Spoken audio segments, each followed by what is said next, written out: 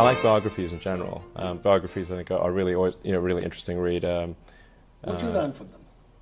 Well, I think you learn a lot, depending upon whose life you're reading about. There are lots of lessons in there. I read Isaacson's biography of Jobs, which I thought was quite interesting. And I actually really liked his biography of Benjamin Franklin, who I would say is certainly one of my heroes. He seemed like a really great guy. And you actually managed to incorporate any of this into your own strategy, your own way of doing business, your own ethos and philosophy? Well, I think in the case of Franklin, he did what needed to be done at the time it needed to be done.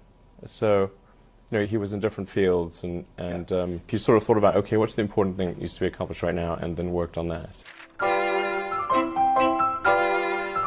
Are you an online, on tablet, a Kindle, or a crinkle of the paper? There is something romantic about traditional books, of course, but I find since I'm traveling so much that I often find I'm reading the books on my iPhone, which may sound like, wow, this is really tiny, but it's always with you. Pass me my iPhone. Pass me. You're not reading the Howard Hughes book on your iPhone. Yes, I am. Yeah. You're reading a Howard Hughes book on something the size of this. Yes.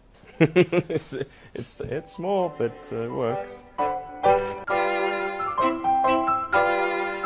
I'll tell you honestly, the book I'm reading, which I was sort of thinking, should I say this or not? But it's a book on Howard Hughes,